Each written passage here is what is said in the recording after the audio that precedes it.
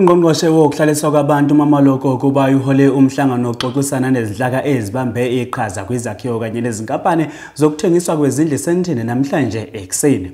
Lokhu kuhloswe ngakho ukunikeza izinhlaka ezibambe iqhaza inkundla ukuthi zikhule futhi zithole ukusebenzisana okuhle. Lo mhlangano ububanjwe ngaphansi komthetho wababambe iqhaza kwezakhiwo kwi-Property Practitioners Act ngolwasemzini.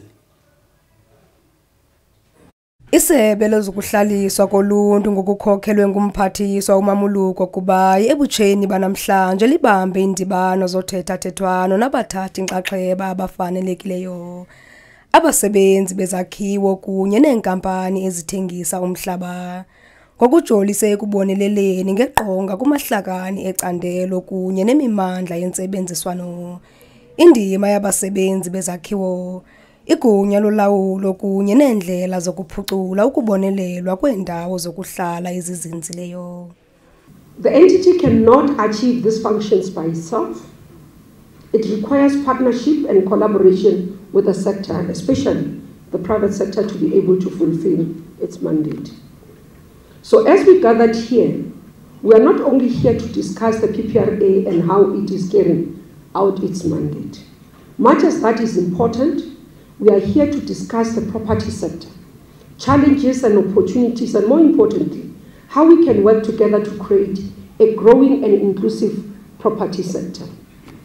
According to the 2021 Property Sector Charter Council report that they released, the financial, real estate and business services sector accounted for 22% of country's real value added generated by producing goods and services.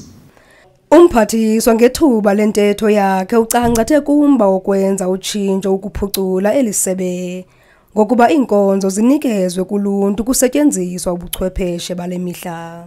Over and above this, we must discuss the issue of modernization and digitization. The only way that in this day and age we are going to improve the ease of doing business is through digitization.